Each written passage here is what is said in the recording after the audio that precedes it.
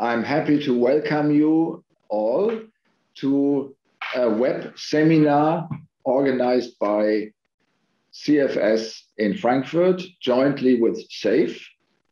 My name is Jan Krahnen. I'm the scientific director of SAFE, and I will basically lead you into today's event.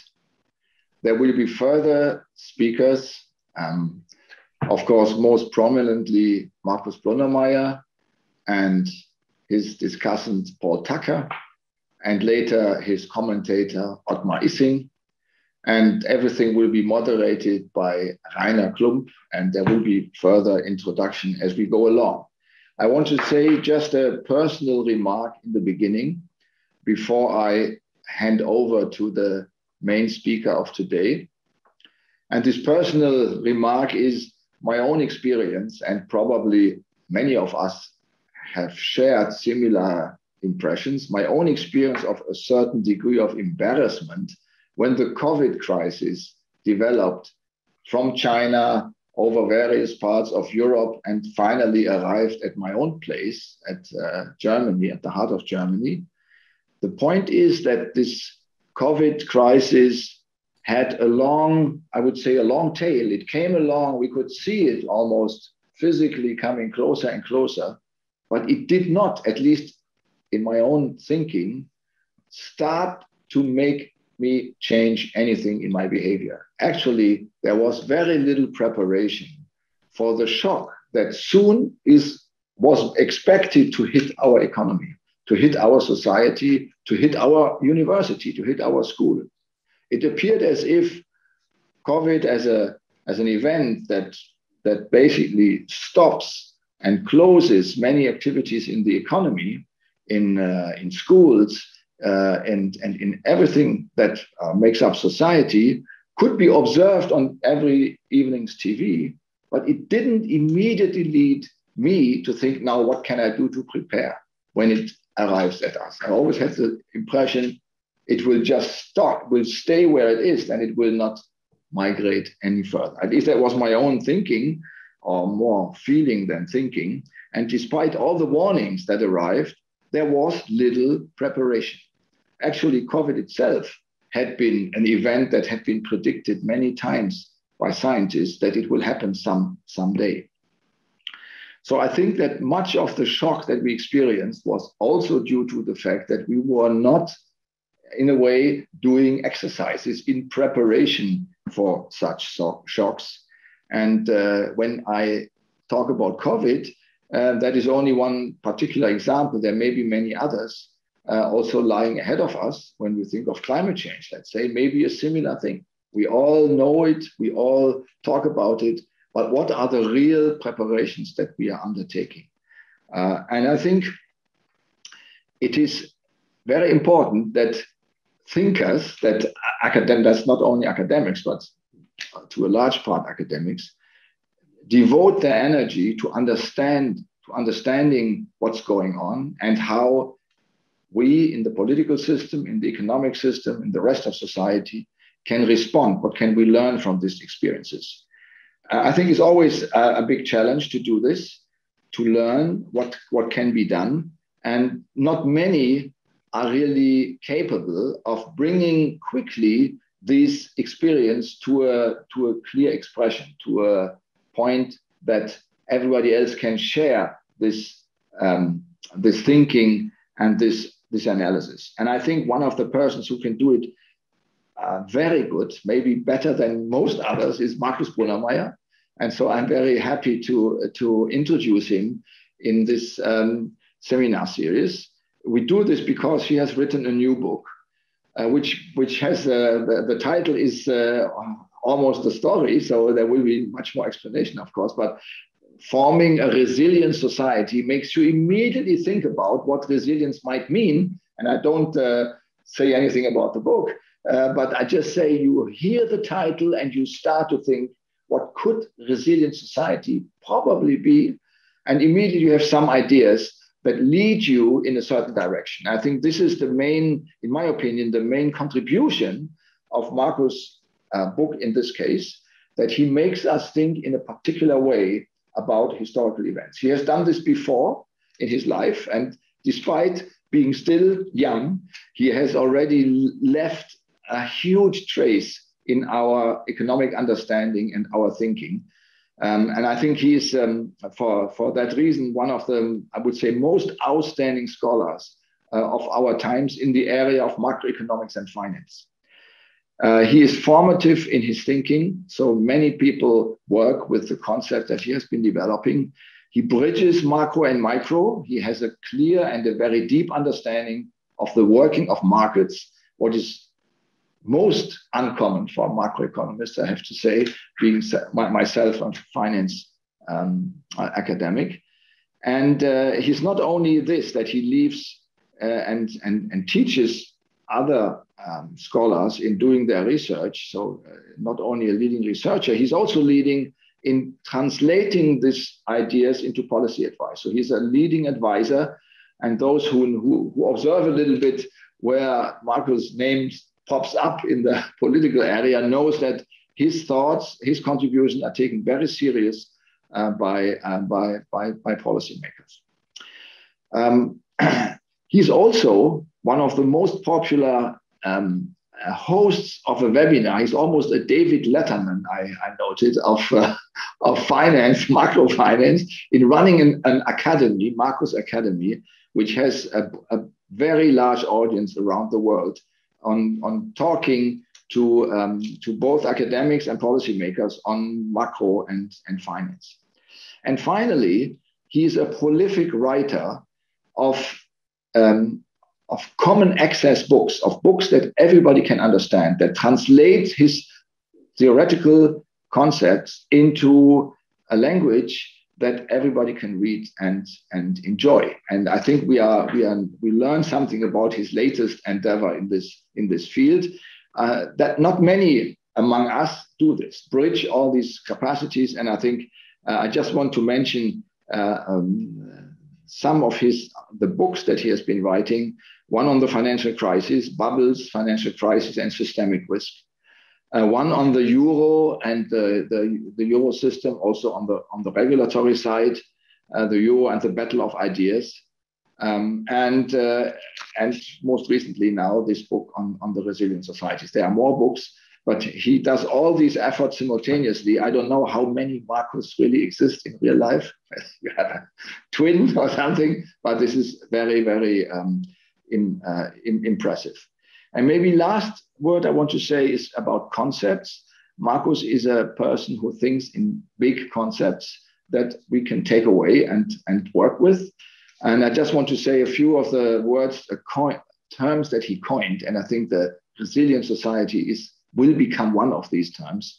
But he developed a concept, COVA, that allows us to think about risk measurement in terms of systemic risk.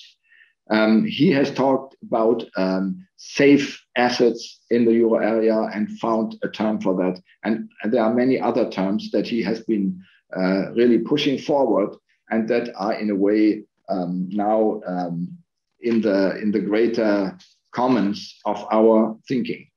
So I'm happy to welcome Markus today. And we are very eager, I think, to listen to your presentation of your book. Before you start, I want to hand over to Rainer Klump, who will formally address the next section of our webinar. Thank you. Yeah, thank you very much, Jan. Good afternoon and welcome also on behalf of Center for Financial Studies. As Jan already explained, the main speaker today is Markus Brunnermeier from Princeton University and director of the Princeton Bentheim Center for Finance, presenting his fascinating book on how to build a resilient society. We are also glad that we have Sir Paul Tucker as a discussant. Paul, who is currently a research fellow at the Harvard Kennedy School, and as most of you will know, a former central banker who has served in a time of crisis in central banking, which I think makes it very interesting to hear his comments. And I'm also glad to welcome Otmar Issing, the president of CFS and former chief economist and board member of first Bundesbank and then the European Central Bank. I think that will be a very interesting panel to discuss the issue of the resilience and the resilient society. And without further ado, I would like to hand over to Markus. Just let me mention that for the Q&A, those who have questions, please use the Q&A function, and I will then arrange the answers by the panelists. Thank you very much, and Markus, the floor is yours.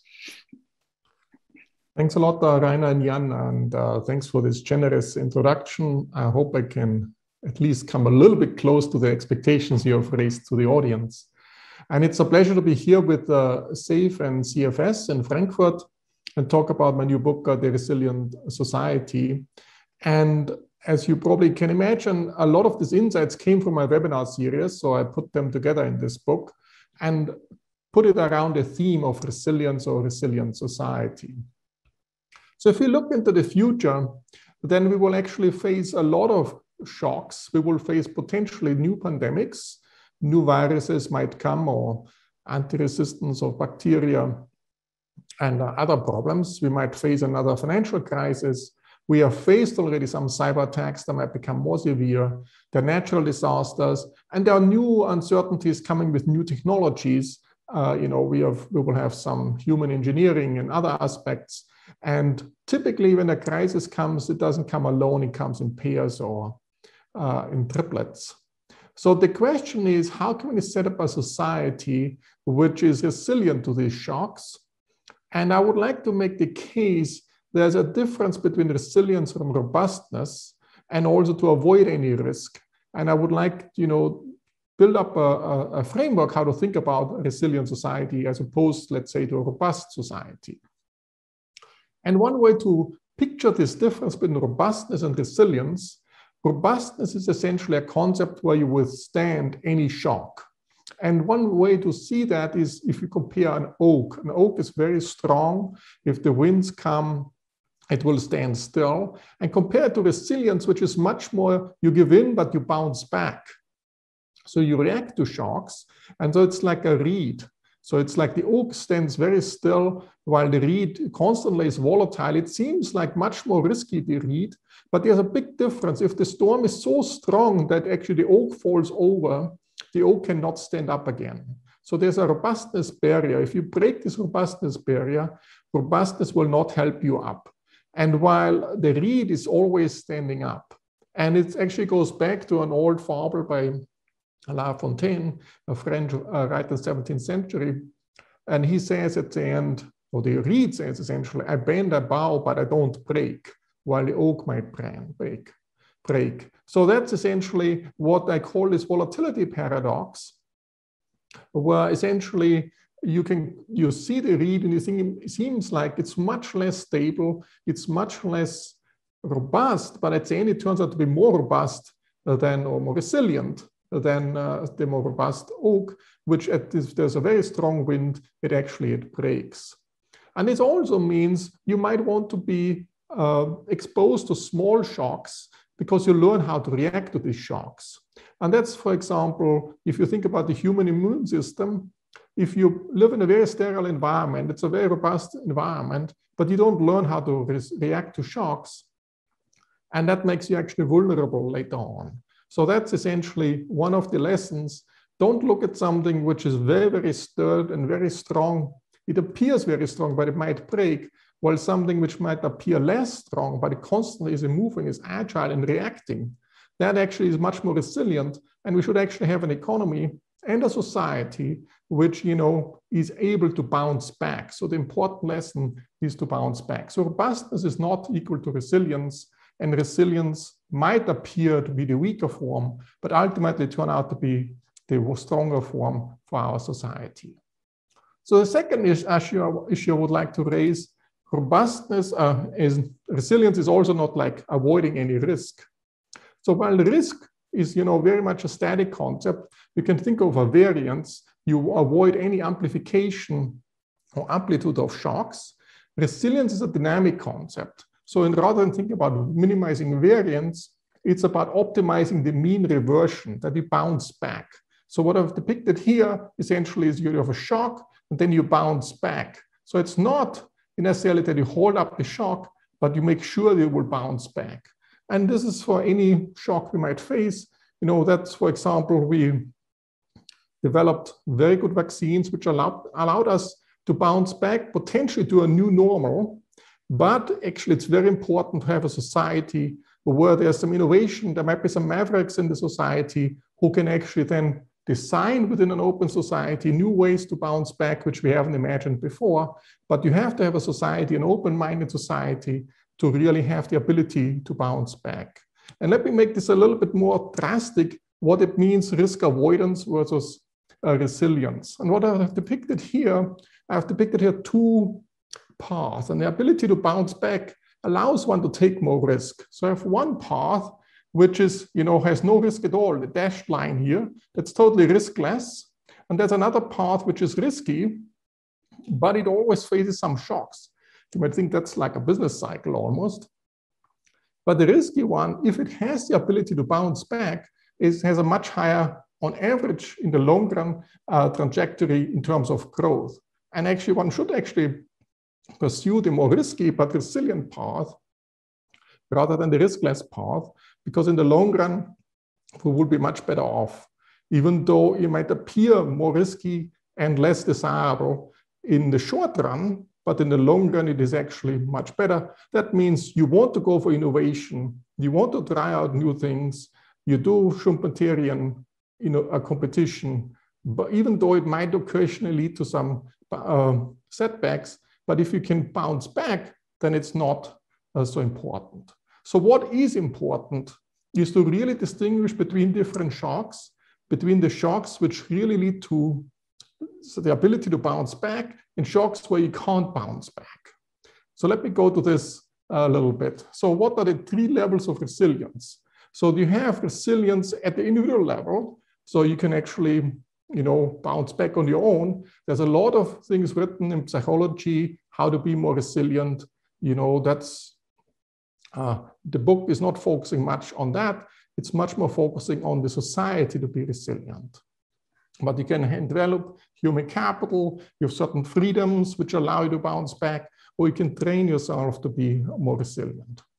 You can also have resilience in a system, like in networks, in global value change. You have certain redundancies and buffers, for example, buffers in form of equity in banks, which makes the system more resilient. But what makes a society particularly vulnerable to shocks is essentially the interaction between externalities and responses. So there's some endogenous reaction of others. And that's how the society is built up. And you would like to have a society where things don't spiral out of control because somebody causes externalities, this next party is reacting to it, makes things even worse, and you get this feedback loop. So let me illustrate this with just two people here. There's person A and a person B. The person A acts and causes a negative externality on person B, and then person B suffers from this externality, okay? And the person B suffers from this externality, and then the person B reacts to that, and because it reacts, it causes an externality on person A. The person A then reacts again and causes a more further externality on person B, and the whole thing spirals out of control. You have this feedback externality. So it's not only an externality which is bad, which we know, but it is in addition that the other persons react to that, make things even worse and cause an externality going back. So it goes back and forth and makes the situation worse. And that's why we need a social contract which avoids these type of form of feedback externalities. So we have the social norms which can prevent that. We have laws, and we also, to some extent, have some market arrangements which help to avoid these feedback externalities. So there are certain resilience destroyers, and one of these resilience destroyers are these feedbacks. Another resilience destroyers are traps, where you just pushed into a trap, you can't get out of it. There's a point of no return. And for these things, one has to watch out. One has to design the society, the social contract, and the laws in such a way that we don't get stuck in that. A third form are these tipping points, where you essentially, you are on a path over time and the path goes downhill, and at some point you hit a tipping point and then you spiral out of control, possibly because of some feedback loop kicking in. One of these is, for example, in climate change, if the Gulf Stream is stopping, and once there's a tipping point, you reach it, there's no way back, and Europe will be way, way colder for a long time to come. So avoiding traps, feedbacks, and tipping points is the key to do so. And that has to be part of our social contract. The way I view social contracts in this book is very much a la Tom Hobbes and John Locke and Jean-Jacques Rousseau, but give it a very much an externality interpretation.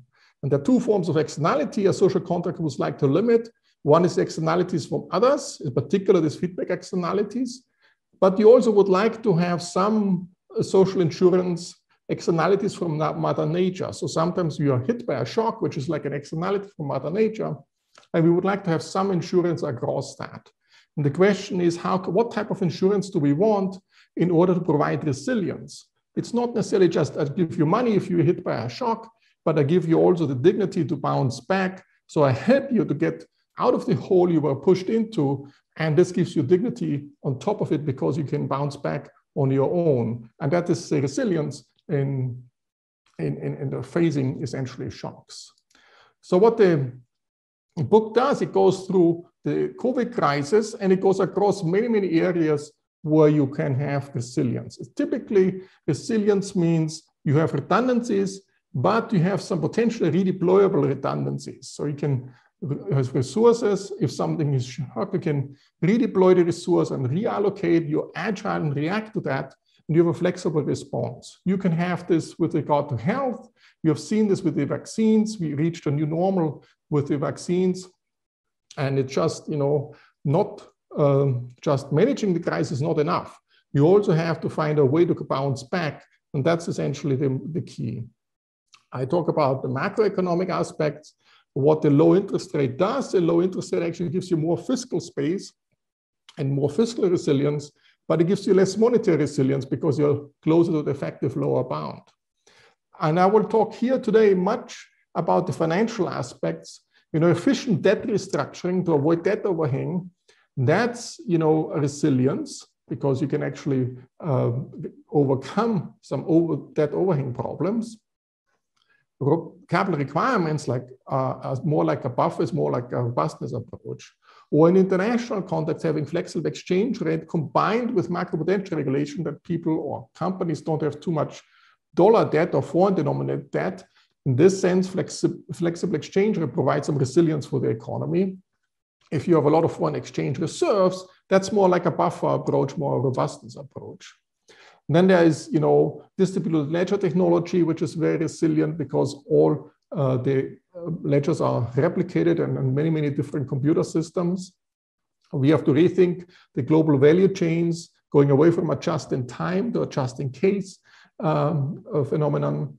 And then, we will talk a little bit about global geopolitics. There's a whole chapter on the global role of the dollar and the global geopolitics aspect.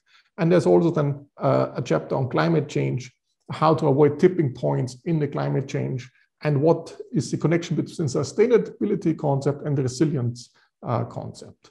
Let me go today a little bit into the finance aspects. I cannot do justice to what all of the areas in 30 minutes. But let me just say, robustness is more like having big equity capital, therefore a buffer, redundancies. Resilience is easy debt restructuring, and you have a lender of last resort by central banks.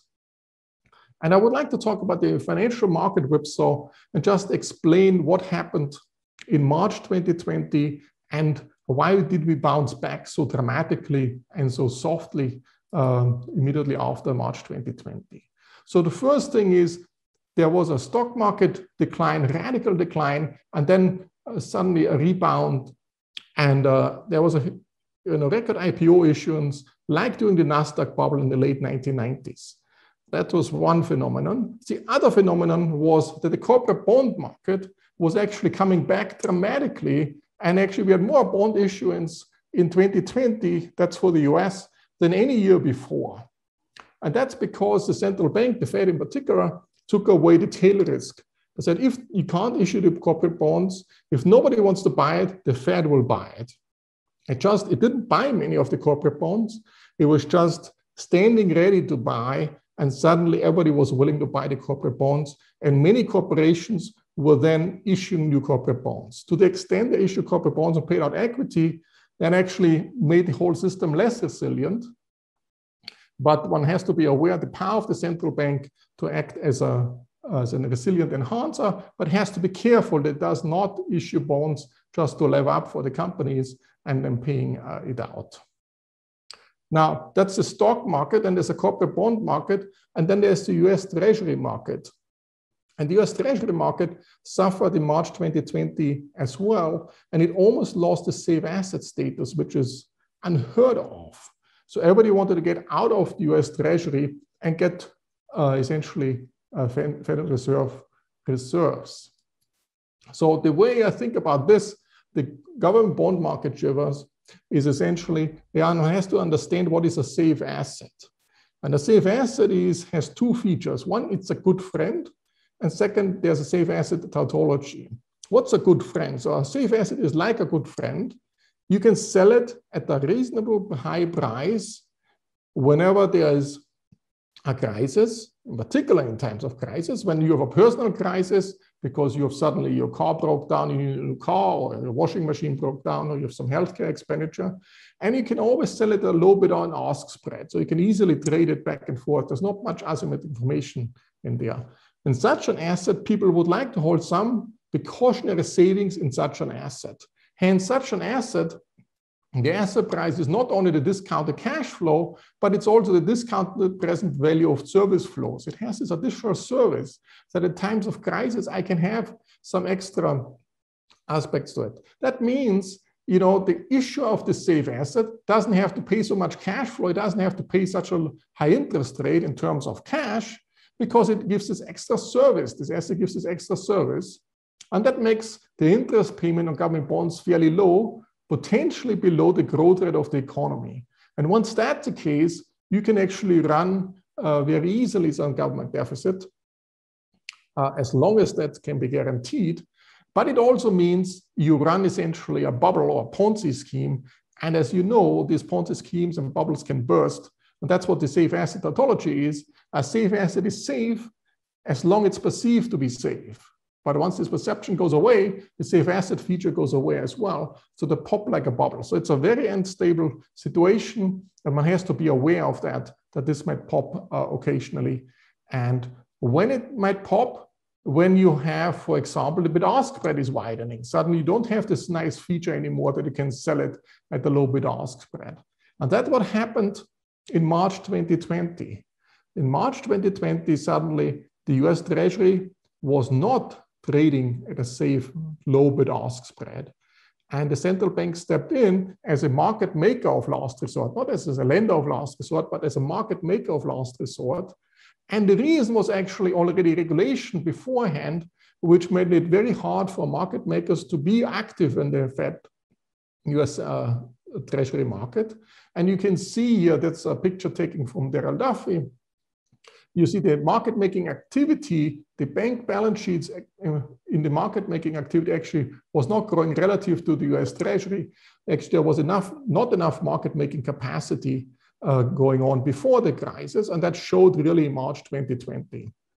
And the Fed stepped in as a market maker of last resort, managing the US Treasury to ensure that the market making activities will be maintained, the bid-ask spread will be maintained, and with it, the safe asset status of the US Treasury will be maintained, which is a backbone of the global financial system. And that was very, very important to step in very fast and intervene in this and take on this role as a market maker of last resort. Of course, the Fed stepped in even more, not only being a market maker, you know, on both sides of the market, it also absorbed of that. So it was more than a market maker. It also bought a lot and kept it on the books, which is more than being a market maker of last resort. Now, of the other aspect which is shown in the book, that we have this high public debt at the low interest rate. What does resilience mean? That you, prior to a shock, you always have low fiscal debt levels. And if there's a shock, you can then use this capacity and avoid the shock. And so it also means when you have good times, you should build up your fiscal capacity again. And when even if it's not very attractive, it might be politically more attractive not to do so. And the second thing I would like to highlight is that you have to be aware that you might lose your safe asset status. And if you don't behave prudently, and there might be suddenly an interest rate spike. So rather than looking at the debt to GDP ratio, which is a common statistic, we should actually look at the debt servicing cost. And you might say, oh, they're very low. We have high debt to GDP ratio, but the interest rate is so low, so the debt servicing costs are reasonable. But I would not look at the debt servicing cost itself. I would look at the value of risk, value at risk at this debt servicing cost. How much can the debt servicing cost spike? And I think that's the variable one has to look at. It's of course a more complicated variable to understand. But if it is the case, that you have the interest rate currently low, but the interest rate might spike, can you actually avoid the spike by suddenly having some extra fiscal capacity to support the high price of the current debt, or can you not support it? How much monetary space do you have? How much fiscal space do you have? And that's essentially will affect the value at risk of the debt servicing cost. And I think that's what we have to look at, not only at the debt servicing cost, but really at the value at risk of the debt servicing cost. So that's on the fiscal side. On the monetary side and the financial side, we saw a financial whipsaw. It went really down and came back. On the inflation side, we saw the same thing. So we saw essentially inflation going down significantly to zero, and then came back up everywhere in the world. And of course, you have two traps. As I said, traps are resilience destroyers or resilience killers. And one is a deflation trap, and the other one is the inflation trap. And initially, it looked like, we have huge decline in inflation, and then suddenly it came back. So why was it the case that initially inflation went down so much? Of course, there was forced savings, but one way to see that, despite these huge stimulus checks which were sent out in the US and in Europe, what did people do? They put it in their checking accounts at their banks. The banks were then holding the reserves at the Fed or at the central bank, the ECB. And then through QE, the central banks were buying some government bonds, and the government bonds were issued in order to finance this stimulus check. So essentially, it didn't really affect the demand for goods at all, because everybody just got stimulus checks, and ultimately the money was held in a checking account in order to ultimately channel back to the US Treasury or to the finance ministry in the responding countries. So you see for the US, you see this huge increase in personal savings. And because of this huge increase in personal savings, that didn't show up immediately in inflation. It only showed up later in inflation once the personal savings are going down again. Why were the personal savings so high? First, there was forced savings. You couldn't spend anything because of COVID. And then there's, of course, increased uncertainty. This uncertainty leads to more precautionary savings, and that, mutes the inflationary pressures. But once this uncertainty goes away and things calm down, we will have inflation. We see it already, inflation coming up, and we might have an inflation trap. It's another resilience killer. And how can you ensure that you can control inflation? I think it's very important to avoid fiscal and financial dominance. Fiscal dominance, meaning that if you raise interest rate, if the central bank raises the interest rate, the fiscal authority will react to it by cutting expenditures or raising taxes in order to bring everything in order again. If there's fiscal dominance, they won't do this, and the central bank will be unable to essentially control inflation. The other thing is financial dominance. Financial dominance can occur because the central bank might be reluctant to raise interest rate, knowing that it will create havoc on the financial markets and destroy parts of the economy. So in such an environment, the central bank is actually slow in reacting to inflation pressures.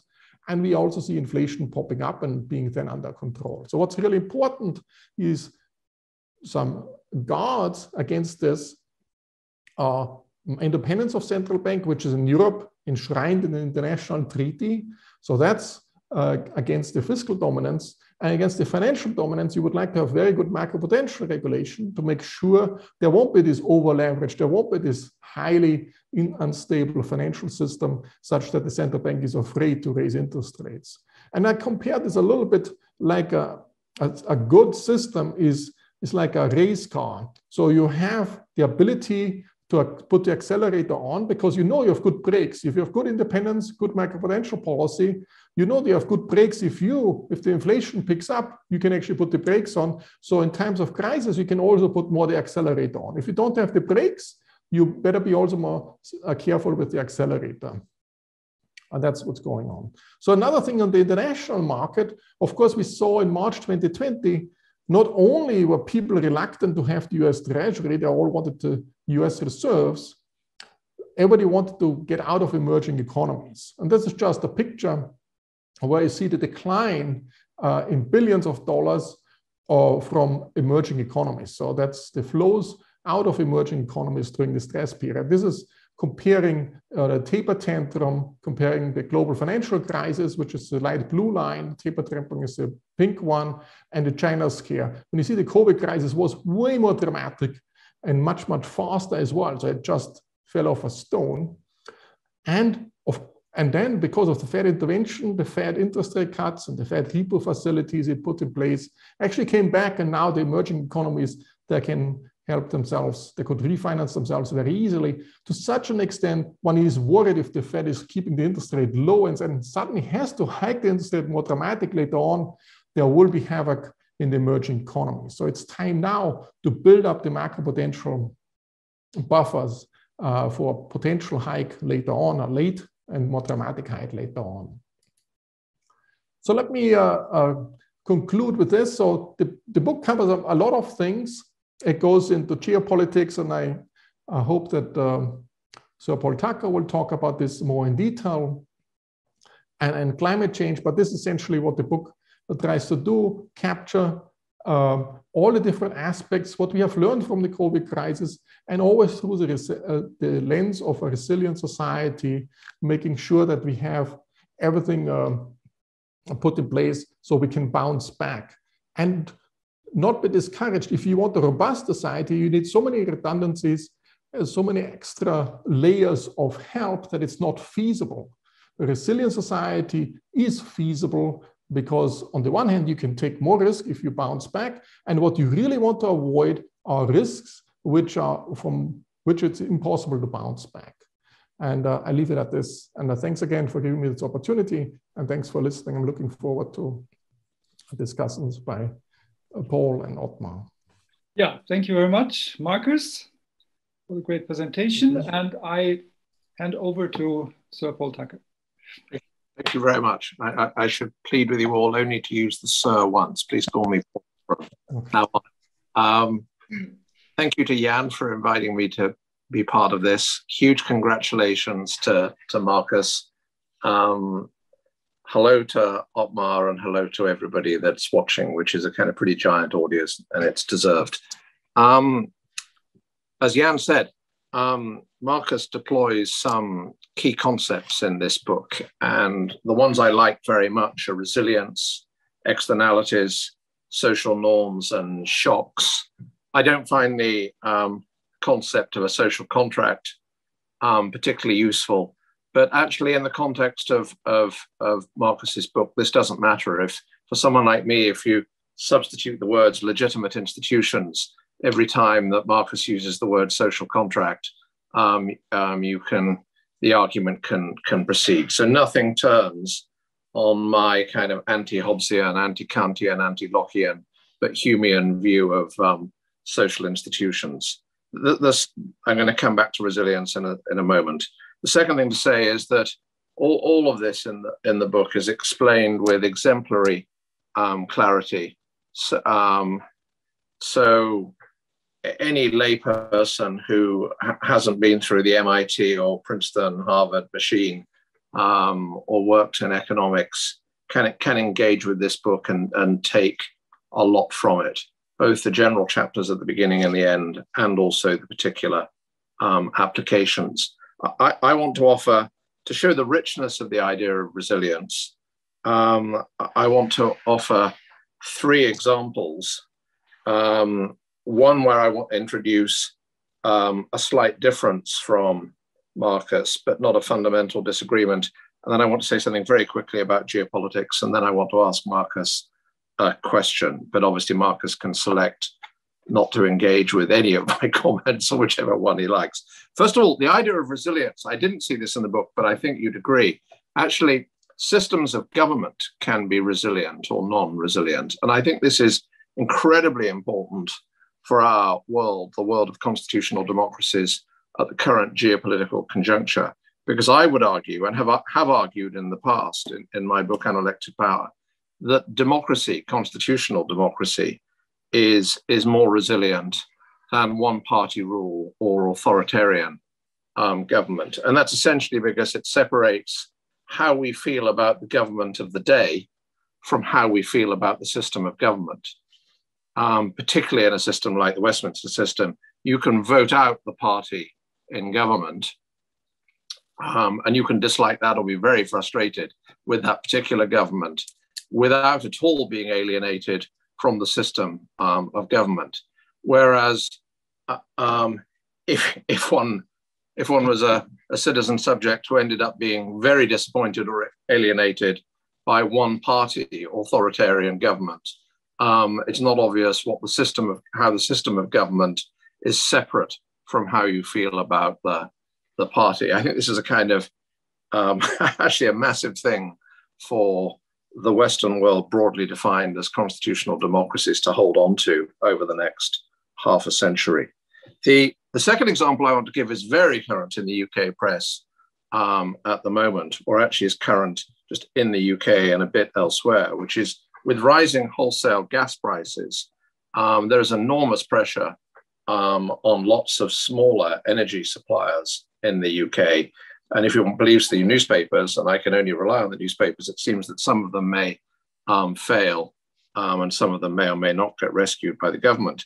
And a key thing here is that a little while ago, Westminster governments introduced a cap on energy prices. So if you put these things together, if you have a liberalized wholesale market and a liberalized domestic market in terms of low barriers to entry, but a cap on retail prices, well then, if wholesale prices spike, some of the retailers are going to go bust. And that doesn't matter if there can be a frictionless switch of supply to the remaining companies.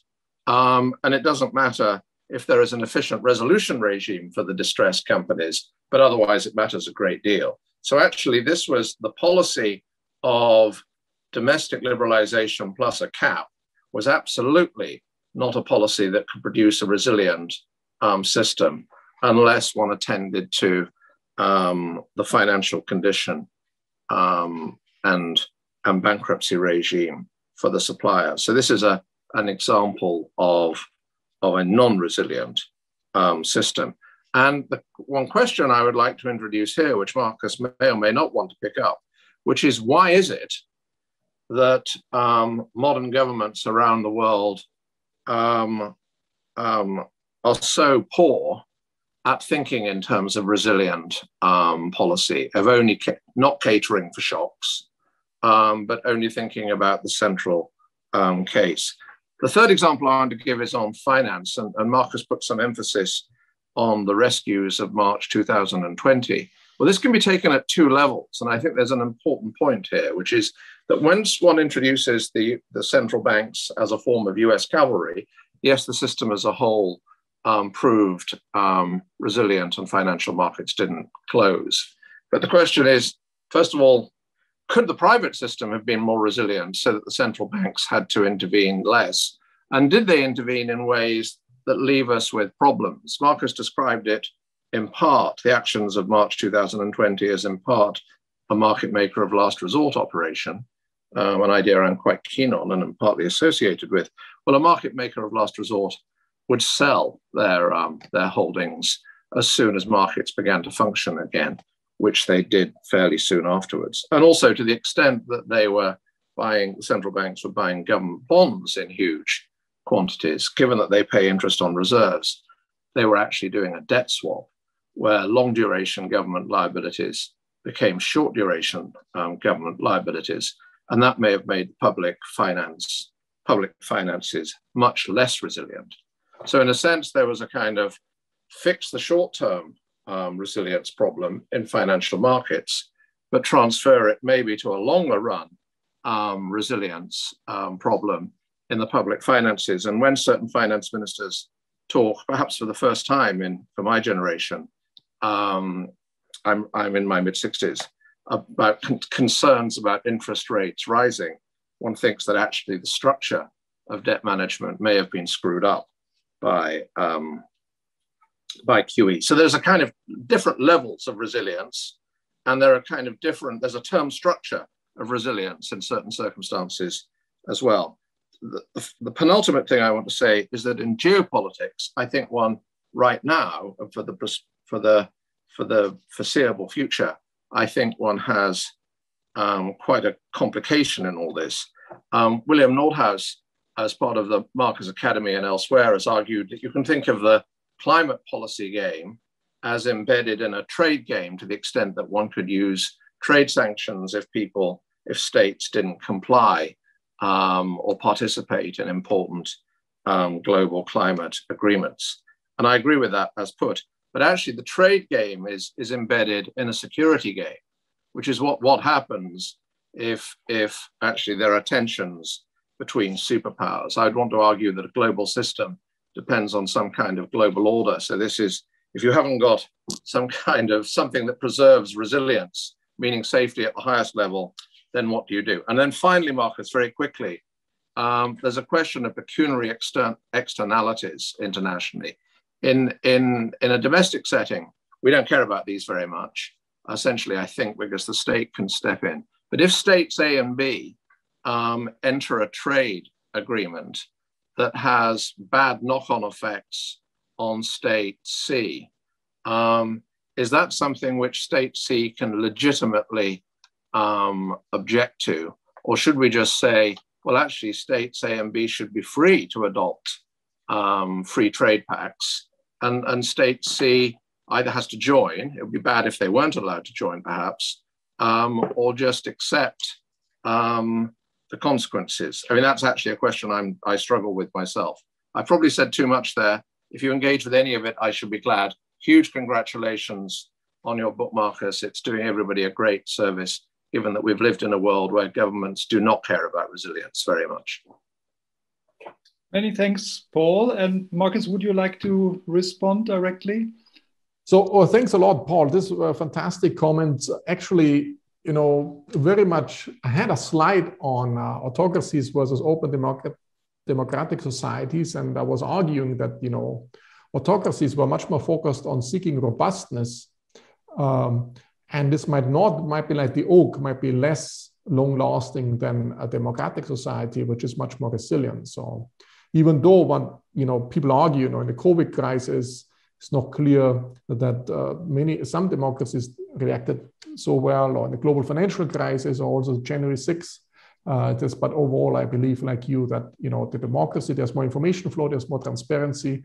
You allow for certain mavericks, and you also react to this. So it seems more wobbly, like the read, but in the long run, it will actually be a safer way to do things, and will be more resilient. Very much, why do governments don't really go for resilience? I discussed that a little bit in terms of communication as well. It's typically very hard to convey the counterfactual ex ante to the population. That makes it harder to do. So if you want to convey to the people that we do this particular measure, this will make our system more resilient, we will bounce back. It is very hard to communicate that and convince the public. That's what's happening. It's much easier to communicate it once you see the crisis and the crisis playing out, and then you have to do crisis exposed measures.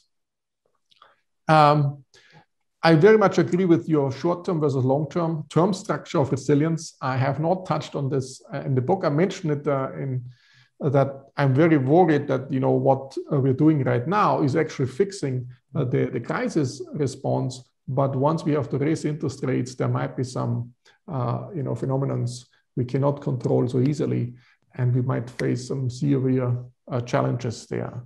In terms of geopolitics, I think the last point you mentioned about the pecuniary externalities reminded me of the nuclear submarine deal, which just came up at the expense of the third country, France. And I guess that's a classic example where one probably should have a more collaborative spirit in order to internalize these externalities. Perhaps not fully internalize, but at least find a way to communicate in order to work stronger together in this sense. But overall, thanks a lot. Fantastic comments. I will digest. Perhaps you can exchange views subsequently more deeply about that. Yeah, thanks, Markus. There are already a couple of questions and remarks in the Q&A. Here comes the first from Frank Westhoff. The concept of resilience seems understandable on a macro level, but may I ask where the difference between robustness and resilience on the level of a single corporate or bank is? Aren't buffers more the same as an oak than a willow? And if used due to financial shocks, they are not redeployable. How do you see that? Yeah, so robustness, essentially you have a redundancy for each possible shock. So you think of all possible shocks which can happen, and for each you have essentially the redundancy necessary. A resilient system is much more that you might have not redundancies, a dedicated redundancy for each possible shock, but you have some more general, flexible redundancy which can employ accordingly. So you might still face a shock. You have to modify these buffers you have in order to employ it. So you face the shock, but then you can come back. And one example I use in the book, some material example, essentially, is if you look at skyscrapers. So they're not built the way that they are very sturdy, whatever wind it is. They actually give in quite a lot, and they're resilient and they bounce back in this. And this way you save a lot of redundancies by giving in and make them swing in the winds. And this actually allows one to have fewer redundancies such that a skyscraper can be built in the first place. If you want to build a skyscraper which doesn't move at all and is totally sturdy, is totally robust against any winds, you couldn't build it because the weight of the skyscraper would be so large that it would fall on its own weight. So that's how I feel it. But I think what I find more fascinating on a societal level, that it's not a very exogenous system. It's not a one person. It's really a system which reacts based on other people's behavior. So what I do will impact others. They will react to that. That will impact me. And we need a system, an arrangement such that we don't have this spiraling out of control. And that makes societal resilience different and also more important. We want to build up a society where these feedback effects and externalities are kept under control. Mm-hmm.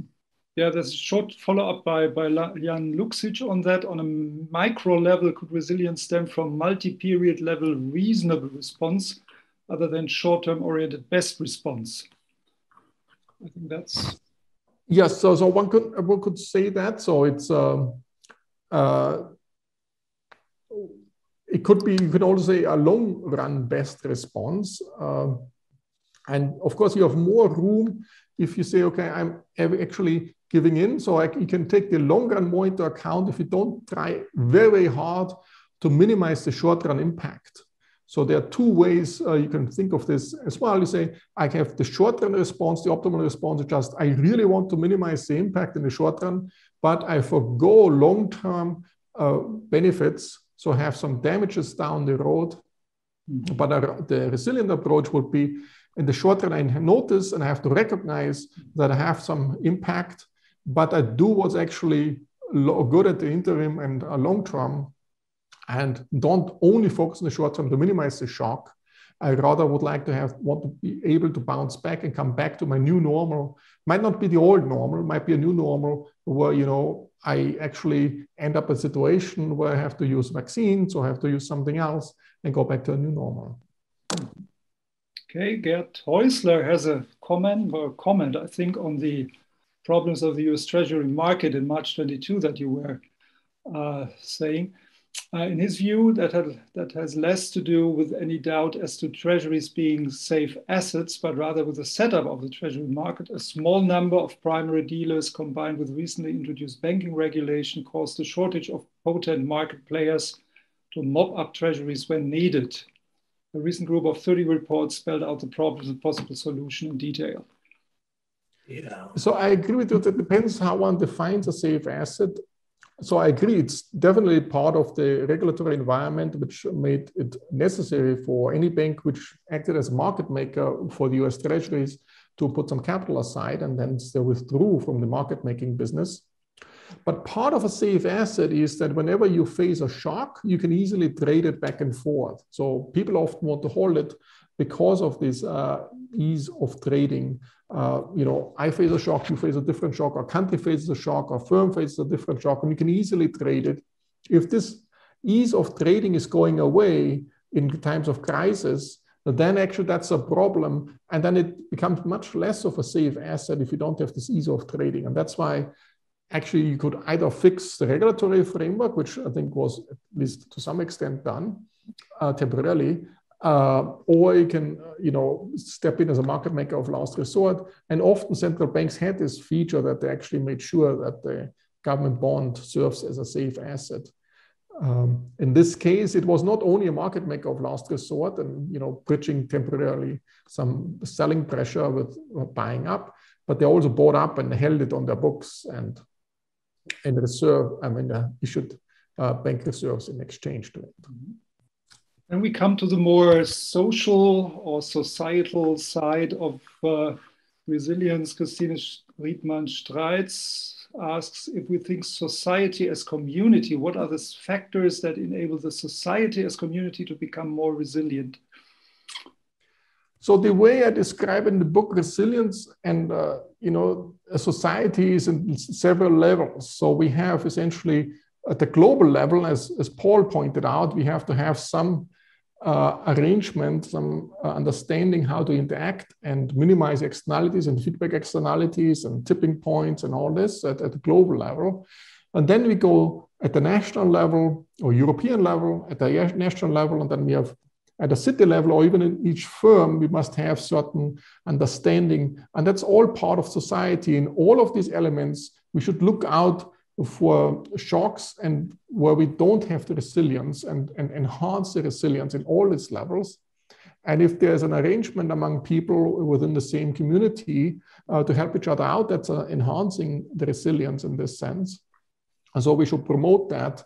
And it also taking into account that people then, given this resilience, they might be more willing to take other risks, enhance overall well-being for everybody, because they're now willing to take more risks, and that has positive spillover effects to the rest of society. Mm-hmm. Then we have Thomas Meyer, who says you did not mention fragility, a concept introduced by Nassim Taleb. Are not robustness and resilience both needed to avoid fragility? And have we not created a high degree of fragility by running up huge public and private debt and pushed interest rates to counterproductive low levels? I think you called it the reversal rate. Yes, so indeed, I mean, fragility is another concept. So it's tightly linked to, it's the opposite of resilience, where the situation, the system can be fragile. Fragility and vulnerability, essentially, they're more static concepts saying, oh, this system is now fragile. Resilience is a particular way to overcome fragility. So robustness is a particular way to avoid fragility. Resilience is a particular way where you say, okay, I might give in to a shock, but I have the ability to bounce back.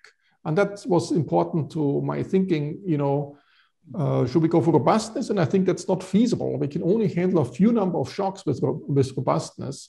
We can handle a way broader variety of shocks, even unknown shocks. We don't know each other if we go for a resilient arrangement.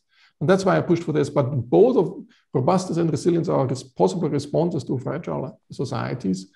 And but I'm tilting towards a resilient arrangement. Mm-hmm. Also asking on the conceptual side, Ingrid Größel says, I don't think that risk management and resilience are opposing terms, because risk management does not only imply the avoidance of risk, but also risk mitigation, risk coping. Don't you think that both relate closely to resilience? Yes, so essentially risk management depends whether you have a more short-term view or a long-term view. Resilience takes a more the long-term view, where I would say risk management in a narrow sense or in a short-term view, you just avoid amplification. So there's initial shock and then it's amplified. And you try to do things in order to either avoid the initial shock or reduce the amplification. Resilience is more about what you do after the shock, how to make sure that actually you bounce back. And that's what I would like to emphasize. And in a broader sense, it's all part of risk management. Because you have resilience, you can take on more risk. And you have to be aware that occasionally you will actually face some setbacks. But as long as you come back, it's not a big deal, or it might be a big deal, but if you have the ability to come back, it's much less of a deal than if you're stuck. And what I also described, you can even see certain recessions.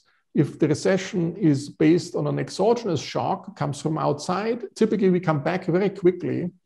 If the recession is driven because some imbalances were building up through, before the global financial crisis, the system is much less resilient. And I have a chart on Japan where you see the banking crisis and all the financial crises, they're much less resilient. So the crisis or the economy is less resilient to a crisis shock if there's some imbalances building up ex ante. So we have to avoid these type of recessions. If the recession is driven by a high interest rate by the Fed or some exogenous shock or Fukushima in Japan, you bounce back very quickly. And so we have to really distinguish between different types of shocks, depending how resilient they are. Mm-hmm. So here comes a very tricky question by Hideki Sato, asking on the risk avoidance path in figure 1.3. Okay. Your explanation was crystal clear and truly informative. However, I think the riskless straight line could fluctuate, namely it also should be volatile in actuality. As Paul referred, the short and long-term viewpoints must be different. What do you think about the movement of risk avoidance path as time goes by? Yeah, so essentially I made it probably too stark and too stylized. I made the risk avoidance zero risk, but of course there's no such thing in the real world where there's zero risk, and even the risk avoidance part has some risk attached to it. Perhaps I should have made it more realistic in this sense. I just wanted to make it very stark, where saying you have one path which has higher, seems to be much more risky, and it bounces back, but it has a high expected growth path as well. And there's another path which seems way less risky, but in the long run, you're much worse off. And, if you compare, so Craig discussed the book early on, he said, if you compare India with Thailand, for example, you see in the Southeast Asia, a lot of these countries had a much higher growth path, but then had occasionally a big crisis. But if you take the long run perspective, they have a much higher income per person than India has, for example. And because they took on some more risk, and it leads to some a higher growth path and expectations, even though it might be more volatile, as long as it's resilient, it is the better way to go. Then, as to the practical application of the concept, Francesco Morgelli refers to the safety nets that the EU has set up in response to the obvious shocks. So the safety nets of a volume of 540 billion euros, and of course the New Generation EU fund with 750 billion. Are these resilience enhancing in your view, and how might we get as much resilience as possible from the national recovery plans? Yeah, so there are certain aspects where you can enhance resiliency by having a mutual insurance arrangement when one person suffers a bigger shock or one nation suffers a bigger shock than another nation. And in this particular case, in the COVID case, so I think it depends very much how the resources are spent. If they're spent wisely and it helps certain nations to come out of a malaise and get growth rate again, I think everybody will be happy. If it's not spent wisely and it just seems to be wasted, then it actually will backfire big time later on. So it's really important that, so Italy is spending this resources wisely, and I think they're aware of that. That's a great opportunity. in a sense, this was actually a danger that things would spiral out of control. It's at least what I hear from my Italian friends. There was an understanding or a feeling that Europe was leaving Italy alone in the early phase of the COVID crisis. And there was a sense that they said, why should we be part of the European Union or the Euro if there's no solidarity at all? And for that, I think it was very, very crucial and important that Europe did that and showed some solidarity in order to get a sense of community and ensuring each other. And I think that was important. But I think it's equally important that the money is now spent wisely, and it will lead to some growth enhancement in Italy. If not, there might be some backfire later on and might make things even worse. Okay, thank you. Then Thomas Fehrmann asks, are central bank rates in respect to shocks endogenous or exogenous? So it's probably both. So central banks, of course, the natural rate is moving with shocks. And so is the real interest rate is moving with shocks. But of course, central banks react to shocks as well. So it is a combination of both. And to the extent the central bank is reacting, it can mitigate the shock, which then makes the underlying natural rate also fluctuating less because the central bank is reacting to that. Yeah, thank you. We talked already about the EU rescue packages. There is, of course, the inevitable question in these days from Germany. Jan Radermacher asks or reminds us that the federal election is coming up next Sunday. Which parties and or concrete proposals will help us to become a more resilient society in Germany? Would you like to comment on that? No, I don't want to go into politics. So I think the book tries to stay, more on a conceptual level what we should do. And I think there's probably in every party, there's some elements of resilience, but I think there's also way more things which could be done for every party to make the society more resilient. For me, personally, it's very important that the society is agile and takes the challenges and reacts to it and prepares for it, and not to avoid the risk. So there is a danger that you go into what's referred to, we just go for low risk environments, and that might actually lead down the road to a bad outcome because we don't take the challenges we are facing. So we have to take the challenges we are facing. And if we face a shock, so take into account that there might be a temporary shocks, we have to react to it and adjust and modify, and we should be willing to be agile and flexible. And the flexibility and also accepting, people who think differently, who come up with solutions. And I think the Germans can be very proud that they have developed the mRNA vaccines. There's a huge achievement, which is, benefiting the whole world. And this sense, that's a sign which way Germany should go, essentially. Thank you. May I perhaps ask Paul what he thinks about the discussion be it in Europe or in Germany on how to arrive at a more resilient society?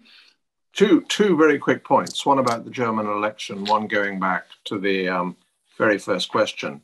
The second time that Germany in recent history adopted a grand coalition, my internal response was that was very risky because it risked fomenting the development of parties on the extreme right, on the extreme left. Now, it looks as though your country, thank God, because it's the most important country in our part of the world, is going to survive this. But I think that whatever the expedience in the short run, I think it was not actually, I thought it was reckless, certainly not resilient, sensitive to adopt a grand coalition time and again and risk alienating the population from both CDU and the SPD.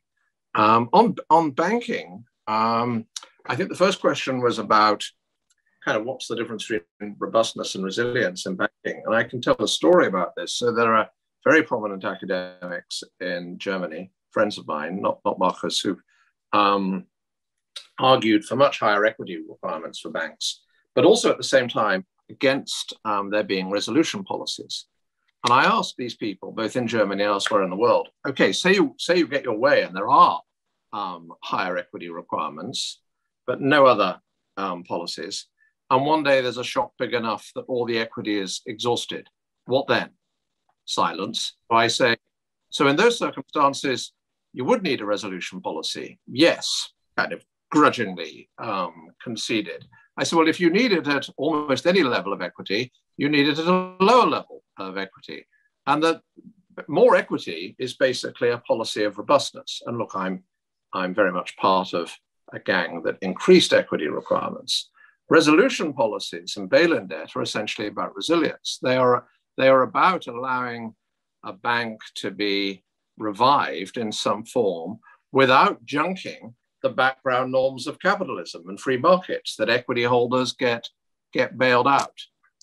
So I offer that as an example of a real-time contest where there was one group of very eminent people arguing for a policy that relied entirely on robustness, and another group of people who happened to include me, because I was the godfather of the bail-in policy in a way, promoting a resilience strategy. And so these choices crop up in real life in big policy debates where reasonable people have big disagreements. And I think what Markus is doing is helping to frame that and scores of other debates in terms of what do we want to do here in terms of resilience or robustness, and do we want resilience? Will resilience today potentially be at the cost of resilience tomorrow? And I think that's a tremendous gift from Markus to the rest of us.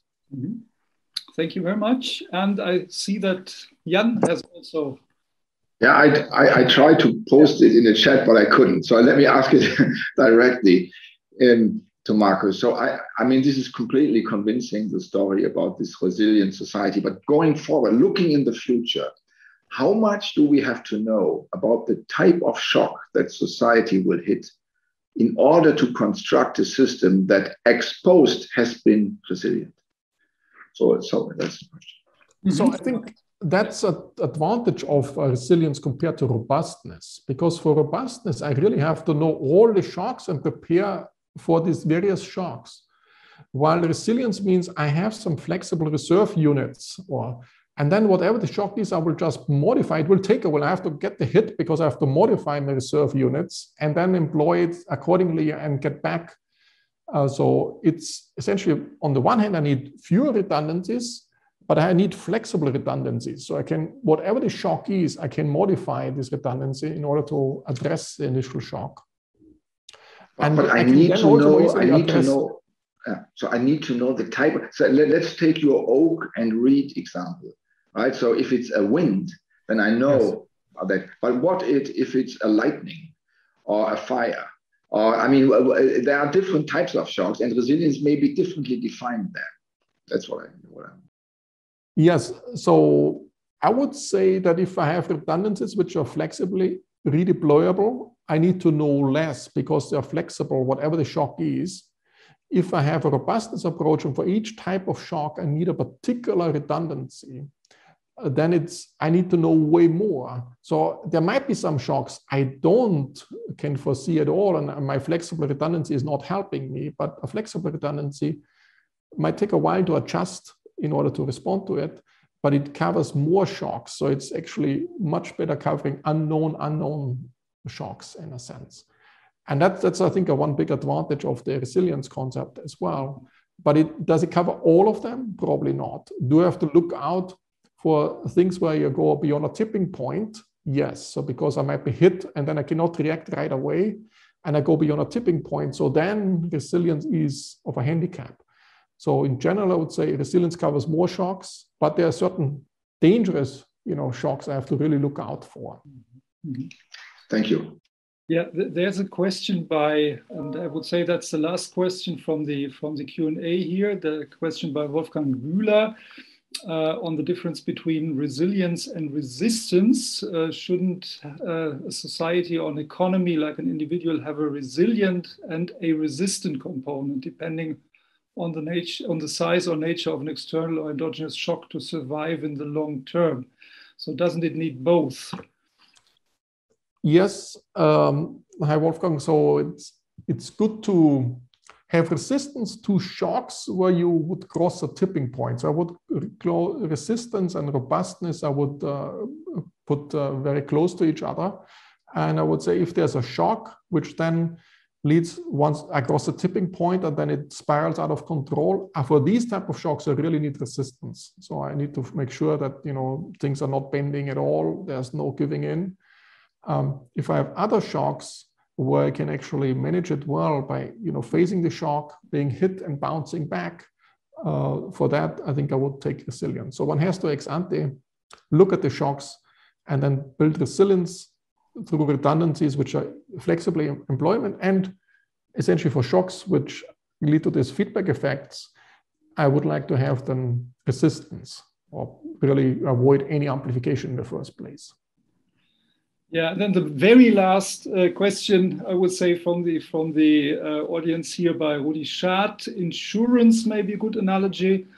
Insurance asks for mitigating risk-reducing behavior. Require drivers to wear a seatbelt, but still build reserves to ensure the remaining tail risk, which is then resilience.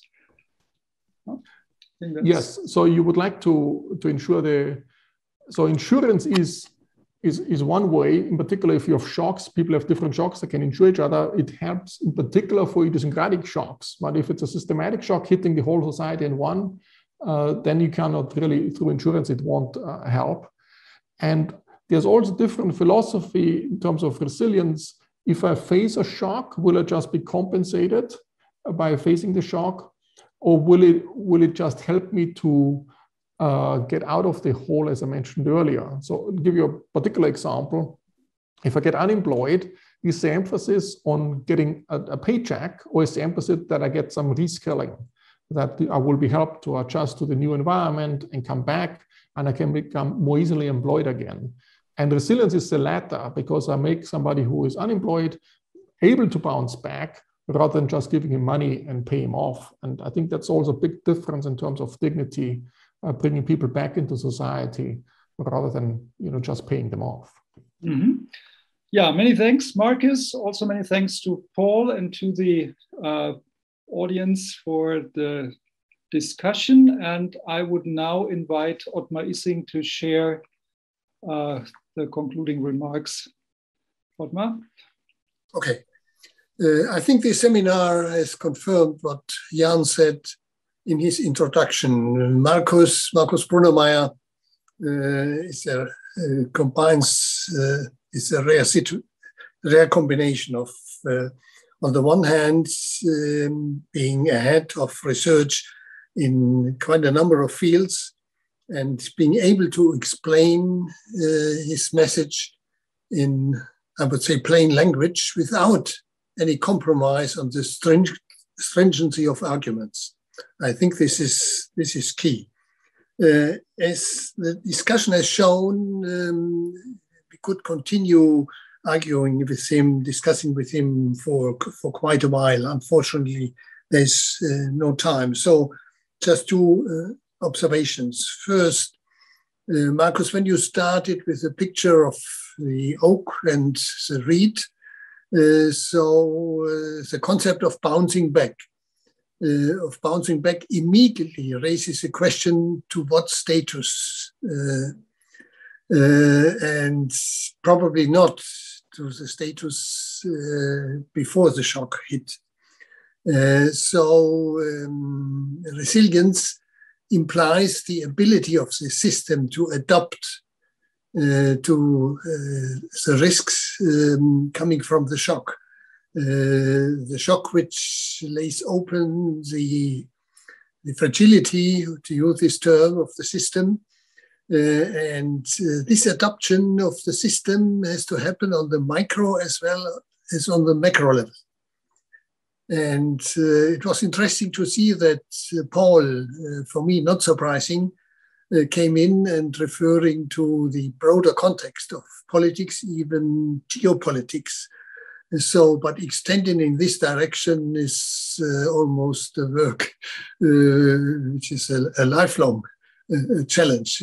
But I think the dimension has to be taken into account. And Paul also made an interesting remark on combining politics and trade. This reminded me of Graham Allison with his To Quit It is Trap. So I think this is a combination of many economic factors, psychological factors, etc., and geopolitics. So I think I'm looking forward to the discussion with Paul, and probably hopefully including you next year when Paul has published his book. Markus, a final remark. You touched upon it shortly. You made outstanding research on financial dominance. And you said what is the implied risk of low interest rates, etc., risk-taking. Could it be that if financial dominance continues and continues, we will come to a tipping point, to a kind of tipping point, when an outcome of such a situation is unavoidably connected with tremendous financial problems, inflation or whatever, even to undermining the reputation of institutions. With a great risk. I think I stop here because it's so tempting to continue along this line. Markus, as always, you leave us with thought-provoking ideas. We will discuss, I'm certain, among us a number of the points you raised.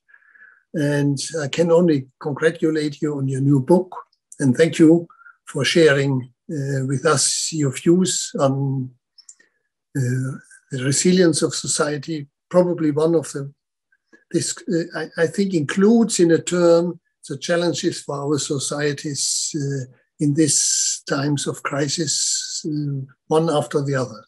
Thank you. Thank you very much. Markus, you would like to respond to the financial dominance? Thanks a lot, Otmar, as always. Great points. Let me just say two things. One is, bouncing back to a new normal. I think it's very important that we don't want to just go back to the old thing. And, one simple example is working from home. I think we will just bounce back to new things. And often a crisis is also an opportunity to come out of some lock-in effect. We might be locked in for a while and suddenly we can actually bounce back, or we might have new vaccines against malaria, might be different ways to treating cancers, much more. So there's a huge opportunity from each crisis as well. And the second point, I think, coming financial dominance, I'm very concerned about that, and I agree with you. And it's very difficult to engineer a soft landing, and the higher you fly, the more difficult it is. And essentially one has to be aware of that and prepare for that early on, and perhaps don't fly so high in order to achieve a more soft landing. Yeah, thank you very much. This brings us to the end of this seminar. I think we have experienced a very lively discussion on that fascinating topic of resilience and the concept of a resilient society. So many thanks to Markus for bringing in his views, and good luck for the further selling of the book. Many thanks to Paul Tucker for his comments, and we, as Otmar Issing pointed out, we look very much forward to your new book, and we'll be happy to also host a seminar once it has come out next year. Thanks to Otmar Issing for the final remarks, and thanks to Jan Krahnen also for the welcome. So on behalf of CFS and SAFE, I thank all the participants, the audience, the discussants, and wish you a pleasant evening. Bye-bye from Frankfurt. Thanks, Rainer. Thanks, Jan. Thanks, Paul.